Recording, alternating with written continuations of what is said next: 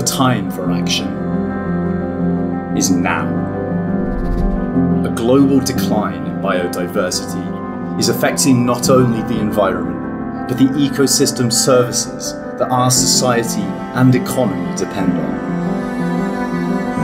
More and more leading global organisations are using accurate data and intuitive software to measure and manage their relationship with the natural world and contribute to a nature-positive future. The Integrated Biodiversity Assessment Tool, or IBAT, provides organisations with vital information on protected areas, key biodiversity areas, and threatened species, sourced from 3 of the world's most authoritative biodiversity datasets. IBAT then transforms that data into actionable insight, empowering decision makers to face world-shaping choices with confidence.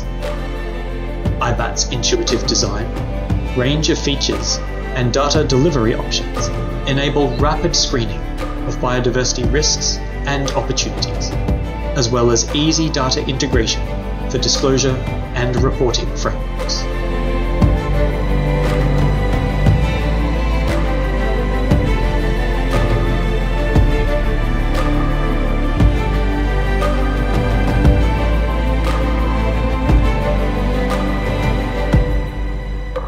We used IBAT to establish a baseline dataset of the biodiversity risk across our global hotel estate. IBAT has been used to shape our biodiversity strategy development. It's been a crucial first step to enable us to make much more informed decisions. IBAT has enabled IHG to make a start on understanding our nature-related risks, which in turn will help us in the future to factor nature into decision-making across the business.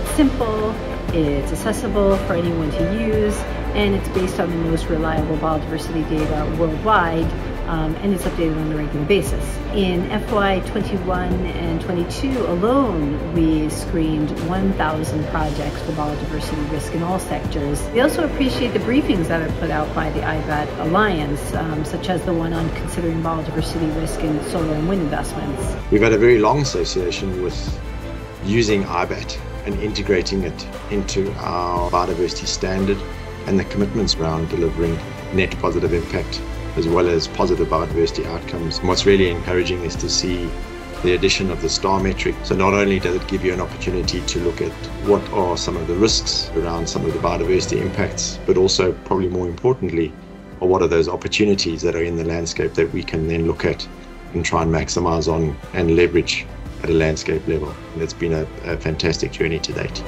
Get in touch and take action today.